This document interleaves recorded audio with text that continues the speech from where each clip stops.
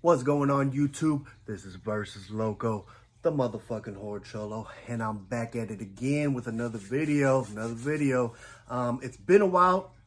I'm actually recovering from being sick, so that's why it's kind of been a couple days since I did a video. I do have a lot of ideas, but as I'm getting a little bit better, kind of getting back in the mix, so I apologize if my voice sounds all fucked up. It's just because I'm sick. But yes, I got an unboxing for you guys today. I have 2 packages from OrbitDVD that I got. I have some other stuff coming. I was gonna wait for that to do it all together, but I figured why not? Why not just make a couple smaller videos?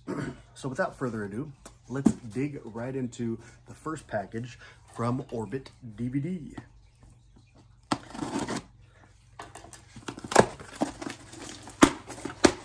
Hope everybody is doing well out there. Orbit always packages their stuff pretty well. Last time we all seen that my shit came all messed up, but I think that was the post office's fault, not theirs. But yes, we have our receipt. All right, first up we have the Acid Kid.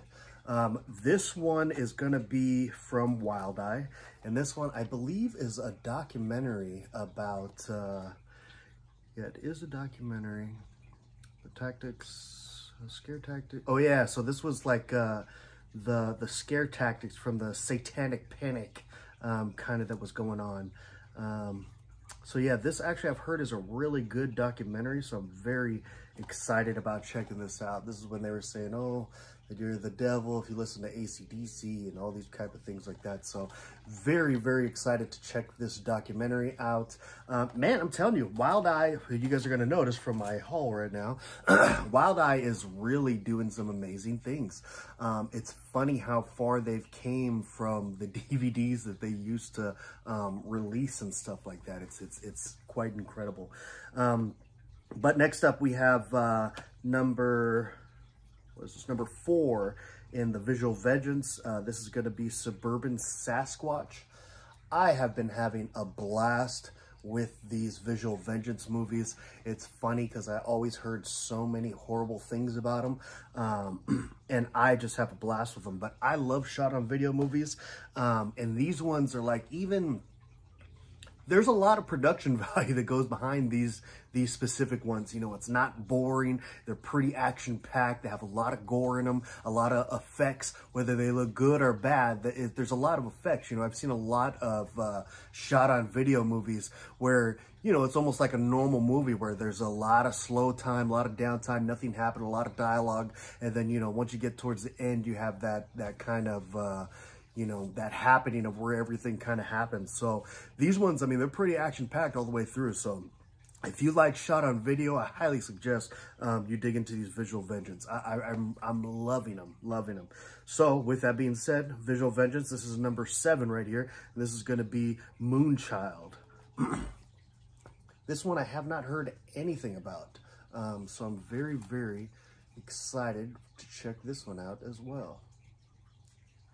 Awesome stuff. Yeah, man. Looks really fun. So that's it for the first package. Next up, we do have another package. And as you are going to see very shortly, it has a lot of similar content. I love this label so much, I just said, fuck it. I have to own every single one of them. So I did. Next up, let's see, is that one? Yes. Next up, this is going to be number 8 of the Visual Vengeance, and this is Heartland of Darkness. Awesome stuff. Love these slipcovers too. They do really, really good job. But these Looks very interesting. Yeah, this one has Liana Quigley in it, so pretty crazy. What year did this come out? I don't know. But next up, we have number 6 in the Visual Vengeance line. And this one, actually, what is this? Oh, yeah, so this is Blood of the Chupacabra. Awesome stuff. Really awesome stuff. Very excited to dig into those. So now I own every single one of the Visual Vengeance. And like I said, I'm enjoying these so much that I think I'm going to start a new series. And I'm actually going to review every single one of the Visual Vengeance movies. So coming soon, you just heard it here, sneak peek. I am going to be doing a new series, and it's going to be going through all the Visual Vengeance titles. And I'm going to be doing a review for you guys. So yes.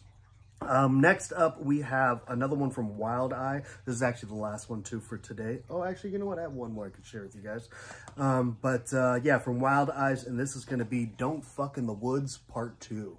I actually never seen Part 1, but I know that the homeboy Moods was always talking about, and I believe he said that he liked the first one. So I seen this one, I was like, damn, you know, I guess I'll just get this one, and then I will search for the Part 1. But pretty cool. And with a title like that, how can you not want to own that? Don't Fuck in the Woods Part 2. Pretty good. And then last up, I do have one that I got the other day from eBay, and it really pisses me off that it has a stupid sticker on the slipcover. It's going to be a pain in the ass to take it off, but we have the black phone. Figured why not? Let's get this one in the collection. And I actually rewatched, and I actually liked it a lot better than I did the first time. It's actually pretty dark for a mainstream film. You know, it's not hella gory, but it really doesn't need to. It's pretty effective in the way that it is. Yeah, that sticker is a pain in the ass to try to get off to. I started to, and I was like, ah, fuck it. But yeah, that is what we have for this one. The money shot right there. So yes, now I have all the Visual Vengeance titles, and I will keep up to date on those from now on because I'm fucking loving them. But yes, that's going to be it for this video right here. Catch you on the next one. So yeah, like I said, been sick, got a lot of stuff planned though. So, you know, more stuff coming to you guys very soon. I appreciate everybody out there, and I'm out of here.